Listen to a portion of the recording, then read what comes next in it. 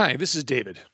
In this video, I'm going to show you how to use M365 Copilot to create and modify Microsoft Word documents and maybe do a little extra. I'll start by launching Microsoft Word. Because I have Copilot installed, when I create a new document, sometimes you'll see a dialog pop up automatically, but if not, I can always either click this icon up in my toolbar, or I can press Alt-I to bring up this Draft with Copilot.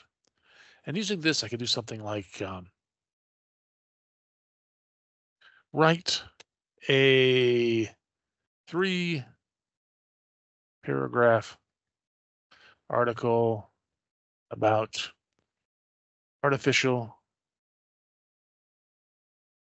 intelligence tools in Azure. Let's do that. Generate that. I'll speed things up a bit so that it doesn't take too long, because sometimes this has to think for a minute. And I see I've got something here. I can keep it, or I can click this button here to regenerate it, or just delete all the text. But really what I want to do is I want to refine it a little bit. I want to say expand this article to 6 paragraphs. And click the arrow button right there. And again, I'll speed up the video so you don't have to wait for this to think, but it might take a minute.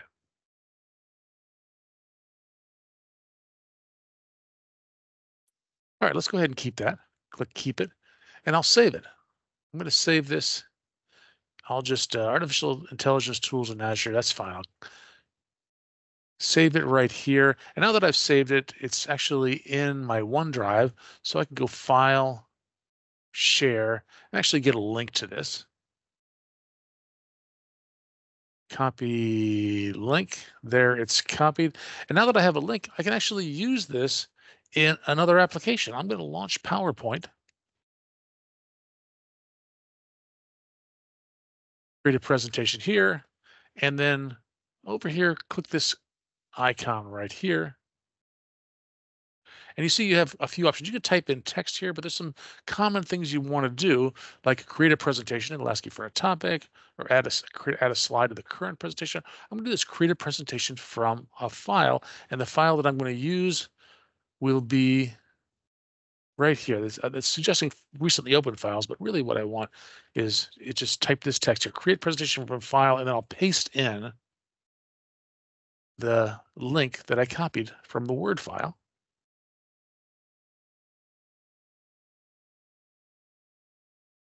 Once again, I'll speed up the generation so you don't have to wait for it.